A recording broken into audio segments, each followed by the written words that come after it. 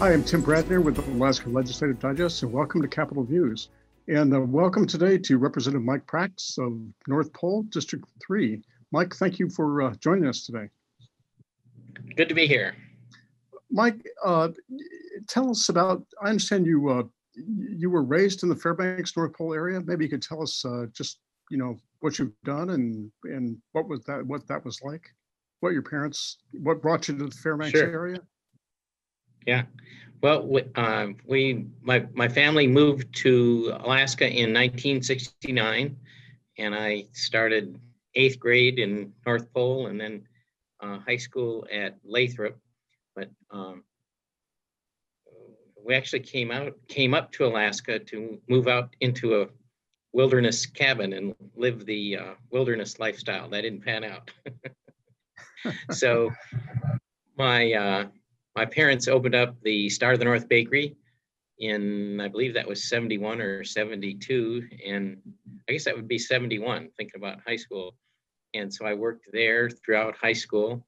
And then I went to the university for a couple of years and figured out I was going to run out of money. So I went to work for Alyeska on the pipeline in 77. Just as construction was winding down and through startup, I worked in Valdez for a few years down there and then transferred up and worked on the pump stations for 25 years. And so you're very familiar with TAPS? I am real familiar with TAPS. Yes, that was a really good experience. Yeah. So Mike, I understand your family was in the retail business in North Pole and Fairbanks too.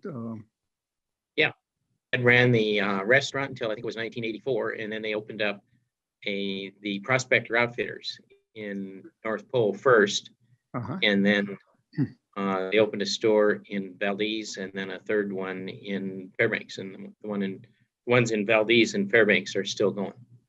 My brother runs those now. Yeah. Did the businesses do pretty well? It's in interior Alaska, you'd think a cold weather outfitter would be a good business to be in. It is a good business to be in. Yes. And it was fun. Dad focused on cold weather clothing and work clothing, and it's worked out real well. And it's been a lot of fun. Yeah. Mike, one of the issues North Pole has been dealing with for several years is the problem of winter air pollution. And I know that the interior gas utility just has recently hooked up North Pole to natural gas service. And that must be important for the community. Were the conditions enough to really cause a serious health problem for the community? Some people think it's a health problem. Other people are willing to put up with the wood smoke because they can't afford to heat their home otherwise. So it depends on which side of the equation you're at. But there still is a need to improve the air quality in the winter. And I worked on that several years. It really got started back about 10 years ago now, when the price of fuel went skyrocketing. Then lots of people started burning wood that hadn't been burning wood before. And it has taken a lot of training. It has improved quite a bit over the years as people replaced older stoves with newer stoves and get ahead on the cutting wood. The key point is to have your wood cut a year ahead of time, so it's real dry. And so it's improved quite a bit, but we've still got a ways to go as far as meeting with the regulations. And that natural gas should help if enough people hook up.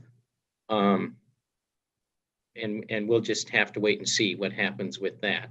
When that was started, I think fuel oil was around $4 a gallon, and now fuel oil's come down. So there isn't as much incentive to switch over to natural gas, but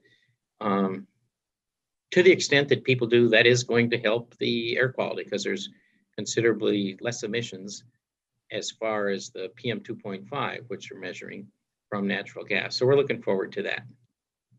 Mike, what is is it expensive to switch over to natural gas from fuel oil? It can be real expensive, yes. Because you have to replace you have to replace your boiler with a natural gas burning tip at least. Some of the newer ones you can switch over fairly easily, but probably to just switch over from, electric stove, electric dryer, fuel oil fired burner, replace all of those, and you're probably looking at $25,000.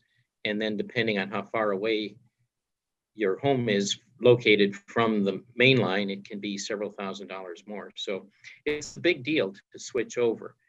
With new construction, you're buying appliances anyway, so it makes a lot more sense for new construction. Or if you're going to have to replace your furnace, might as well convert to natural gas. Yeah, that's going to be a difficult decision for a lot of people, I think. The amount of investment. Yeah. That's required. Yeah. But on the other hand, less time in the woodlot in the wintertime, though. Yeah, well, that's good, but it really doesn't compete. Well, it competes with wood if you're buying your wood, but a lot of people go out and cut their own wood, and it's really at recreation, and then you save some bucks. So natural gas isn't going to compete with people that burn their own wood. They just have to do it right. Yeah, good outdoor winter exercise. It is part of being in Alaska is going out and cutting your own wood. We did, well, I still do. Yeah. Well, listen, Mike, we're out of time. Thank you very much for joining us, and I look forward to talking with you more. And okay, very good. At some time, I'd like to talk to you about what it would have been like living out in the woods. Oh yeah, right. We have some good stories about trying to do that. Well, a lot of Alaskans. Thanks a lot. Thank you, Mike. Good luck to you. Yep.